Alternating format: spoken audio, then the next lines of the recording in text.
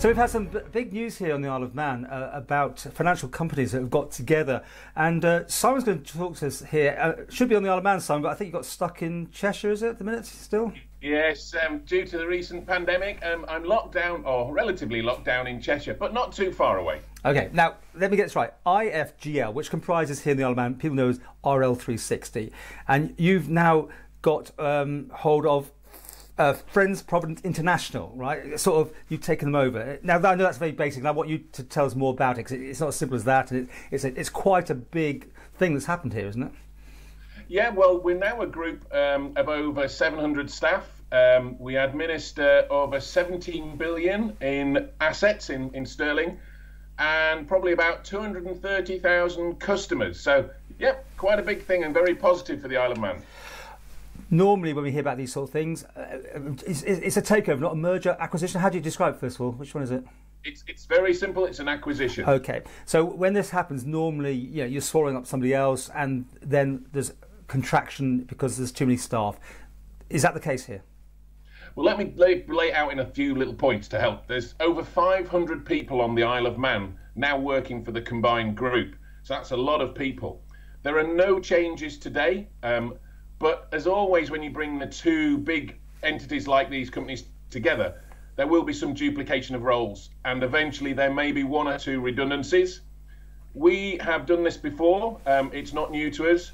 And actually what we find is natural staff turnover takes count of a lot of those issues, subjoiners and leavers. But actually, we're also in a position where we may actually need to recruit as well for specific roles on the island.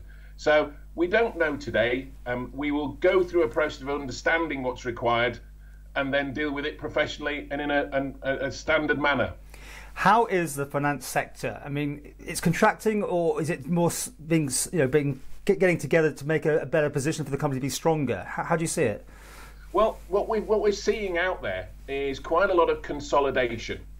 We're seeing a lot of companies getting rid of their what I call international arm, and IFGL and a few others are in a position to look for suitable and strategic acquisitions. So we see a market that's actually buoyant, but it moves in terms of how providers are operating. We can see the effects of things like COVID, we can see the effects of economic upturn and downturn, and we move our business accordingly, international finance markets. And the Isle of Man, in general, are we still in a good position? Because obviously we had a very strong situation a long time ago, and it seems to be eroded all the time, the UK changing laws, whatever, tax issues. How do you see it for us?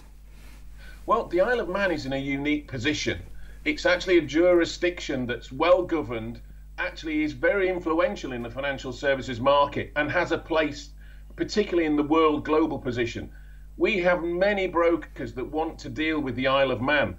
And the reason for that is the solid jurisdiction. And as you mentioned earlier, the international arms of so many companies seem to have disappeared. Was that just from the Isle of Man, or is that a global change of direction?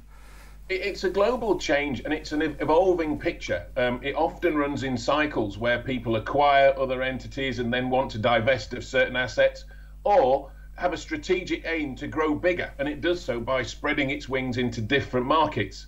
We're very clear. We want to grow organically, in other words, promoting our products more and more, but also through further acquisitions. So this won't be the last of our acquisitions, but we might take a while to actually make sure we embed Friends Provident into the group properly. And for people working in these two companies, by the sounds of it, overall, I mean, obviously some duplication is inevitable, but overall, it's a good news story? Well, it's a great news story. Today in the Comis Hotel, we've held 3 presentations to all the staff based on the island.